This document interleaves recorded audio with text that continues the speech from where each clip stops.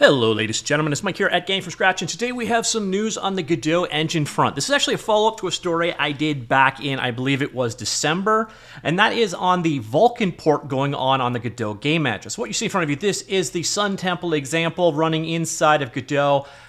It's relevant later on in the video, but at least needed some eye candy to get things going, and this plays a starring role in what we were talking about today. So what exactly are we talking about today? Well, back in December, Google announced that they were going to hire on behalf of the Godot Foundation, the group behind The Forge. So this was a three-way partnership between Godot, Google, and the game engine experts The Forge to improve Vulkan support on mobile devices in the Godot game engine.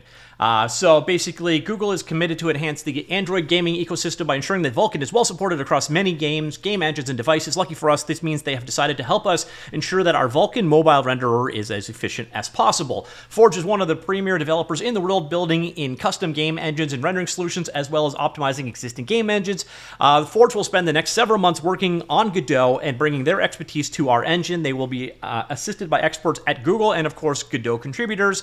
So this was the announcement. They're going to be working for the next several months on Godot. Well, next several months later, we have the result. First, a little bit about The Forge. Again, these are the kind of a specialist troubleshooting company on optimizing game engines. So they do things like evaluating game engines, extending game engines, optimizing game engines, which is what is relevant here, and also building custom game engines. They also have their own game engine called, conveniently enough, The Forge, that you could go ahead and check out. So they are basically a gun for hire in the world of game development. So now their collaboration is done. So we just got an update from the Godot Foundation on what has happened with this partnership with The Forge. So let's go through that right now. So this was actually released on a Friday. This video is going to come out on a Saturday because nobody's paying attention in a Friday afternoon. So our collaboration with Google and The Forge has achieved its original goal of improving performance in the Vulkan backend and enhancing our Vulkan API usage. Work started in mid-November, so they announced it in December. And I have to say, the last few months went by very fast. Overall, I'm happy to report that we finished everything that we've been planned for this collaboration. Most of the work is targeted at improving the Vulkan backend and will benefit all platforms that use Vulkan. If you don't know what Vulkan is, basically it is the next generation of OpenGL. So if you draw things on screen using a modern computer, you're using basically one of three rendering, I guess four rendering systems. You've got OpenGL and Direct3D, and then on top of that, you also have Vulkan now, as well as Metal when you're dealing with Mac OS devices. So it's the API used to actually draw graphics quickly on your screen.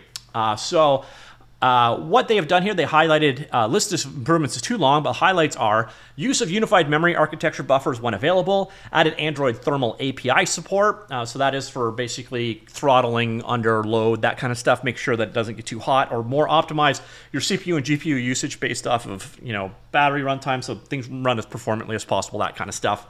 Replace a large push constants with dynamic uniform buffers, optimize descriptor sets and descriptor set batching, optimize swap chain operations, and integrate swappy frame pacing from the Google AGDK. Now, one of those things about working with Vulkan is it is an absolute pain in the butt to get right, so having a specialist come in and work on it is a good thing.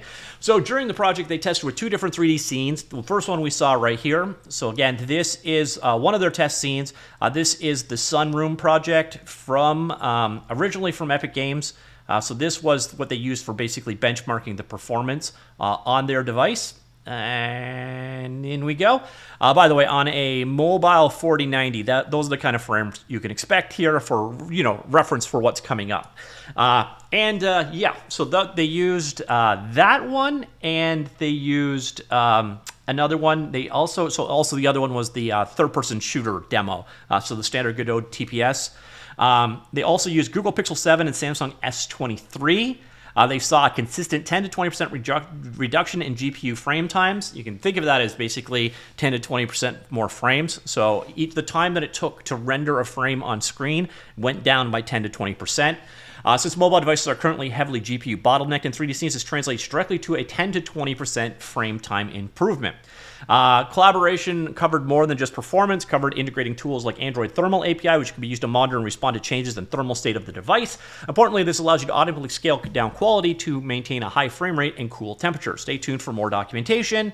Work was developed in a private fork of Godot that was kept up to date with our main branch and is a work in progress. The final work product can be assessed in this PR. We'll look at it in a second. They're not going to merge that PR as one giant one. They're going to split it up into a bunch of different PRs that can be merged into a Godot 3 and Godot 4.4 releases coming forward. So this is done. So it's not just for mobile, but obviously they tested it on Pixel and Samsung S23 as they went. But if you're getting faster Vulkan and you're using Vulkan on desktop, this just benefits basically everybody. But the focus of the optimization was definitely on mobile. So here is the final collaboration between Google and the Forge. 185 commits to go into master at some point in time. Here's where you can actually download those two examples, so a modified version of the third-person shooter demo, as well as the Sun Temple's demo that you saw in action.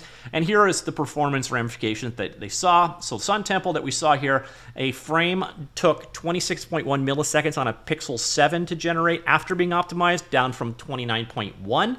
GPU frame time went to 25.81 from 28.6. CPU frame time went from 4.85, sorry, from 5.01 to 4.85, and memory usage stayed pretty much identical. You're going to find that across the board. Memory usage stayed consistent across all of these changes that they've made.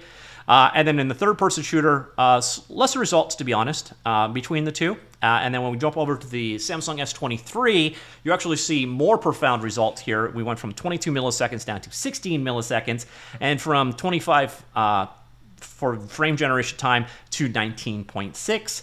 And CPU went down from 5.27 to 4.2. And in the world of the third-person shooter demo, much less pronounced results, but still looks like 10%-ish changes there.